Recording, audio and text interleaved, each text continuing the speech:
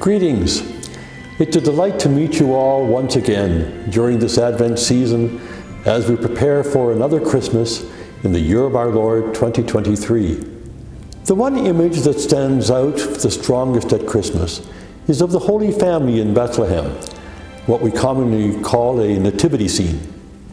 Mary and Joseph look down lovingly on the infant Jesus, who lays in a cradle of straw. They are often accompanied by barn animals, shepherds who came to see what the angels had announced to them, and wise men or magi who followed a new star in the sky that led them to the eternal light on earth.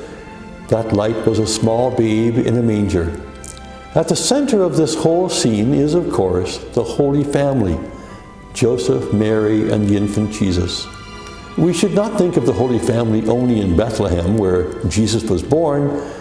They were also to be found in Nazareth, where Jesus lived as a young boy and came of age. In early January 1964, Pope Paul VI made a historic pilgrimage to the Holy Land. Never before had a pope left Rome in order to visit the place of Christ's birth and life, death and resurrection. Among the many events and historic meetings that marked this trip, he visited and reflected on Nazareth, Jesus' family home. While in Nazareth, the Holy Father reflected on three values of family life. I'd like to speak of these very briefly in this message. The first is the value of silence. Pope Paul imagined Jesus' family life as one of silence, not total, of course, but a pervading tone of quiet and peace, wherein Jesus could reflect and pray. Far from the noise and clamor that often fills our days, Jesus would have formed an interior life, a life of the heart, where God his Father could speak to him and lead him to deepen and appreciate his identity as Son of God. For us too, the spiritual life grows and develops in silence. The second value is family life itself.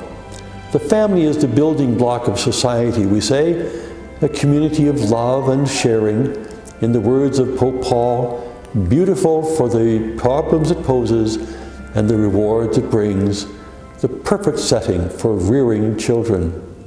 The third value of family life is work and the discipline it entails. Jesus took on the trade of his earthly father Joseph, a carpenter.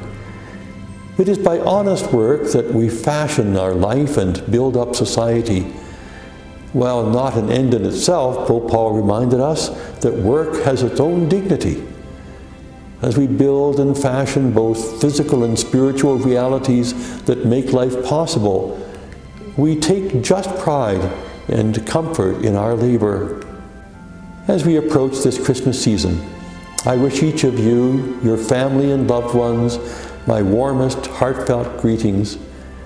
May this season be a time for us all to reflect on the values of family life as we join together with loved ones and celebrate not only the coming of our Lord, but also the Holy Family that raised him, protected him, and nourished him. May you and all whom you love and cherish enjoy peace and harmony during this season and well into the new year, 2024. Je vous souhaite chacun et chacune un joyeux Noël et une bonne et heureuse année.